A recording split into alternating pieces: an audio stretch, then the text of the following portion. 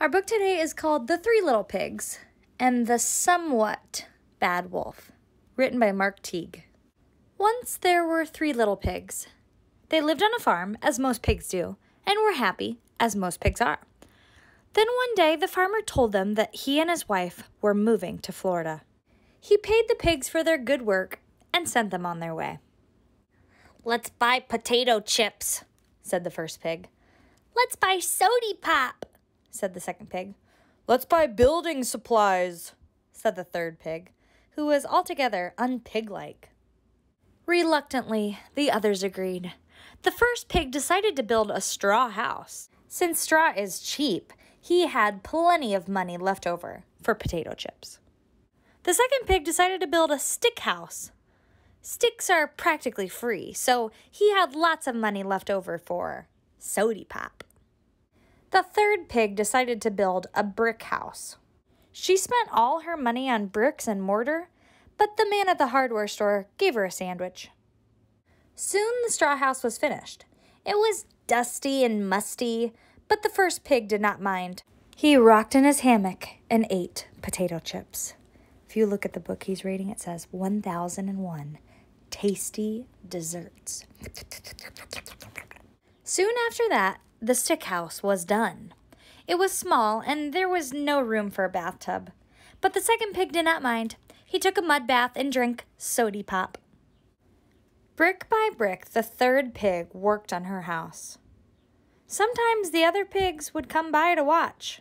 They had a wonderful time.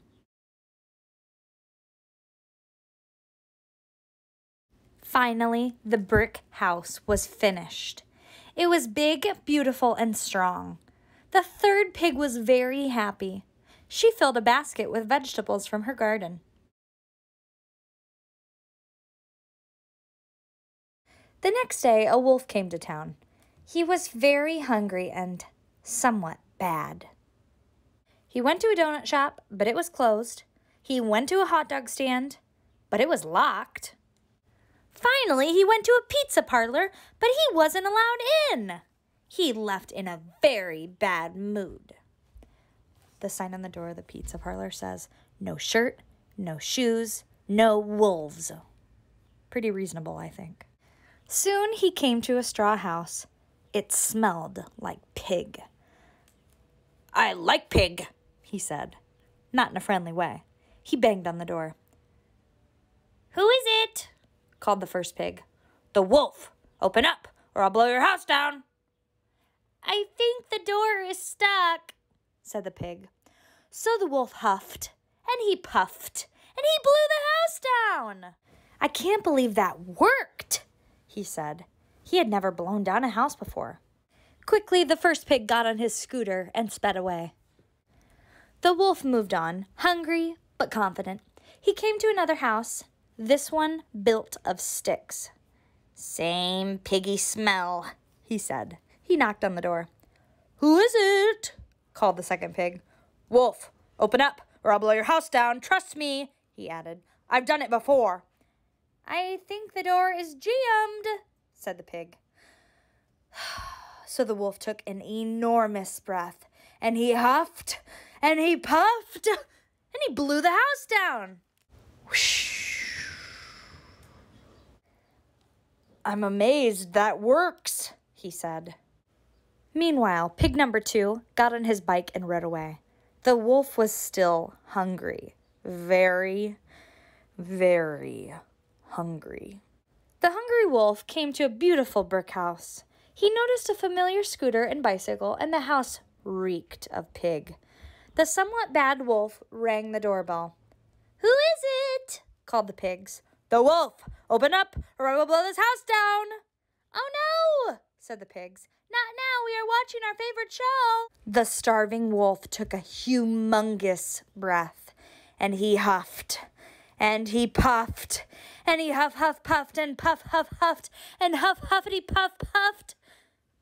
After the huffing and puffing stopped, the third pig said, "Do you think he's still out there?" The 3 pigs looked through the window and saw the wolf collapsed on the lawn. "Look at that poor guy," said the first pig. "He's exhausted. Maybe he needs some potato chips." the second pig added. And some sody pop. The 3 pigs revived the wolf with some smelling salts and invited him in. The somewhat bad wolf was embarrassed.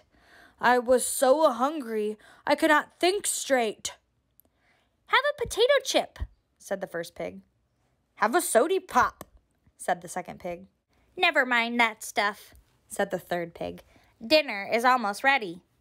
Since their houses were wrecked, the first 2 pigs moved in with the third pig.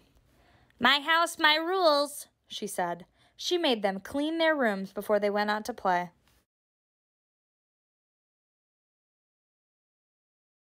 The wolf stayed too, but there was no more huffing and no more puffing, and he hardly ever was bad again. That's the end. That's the end. That's the end. That's the end. No, that's the end. That's the end.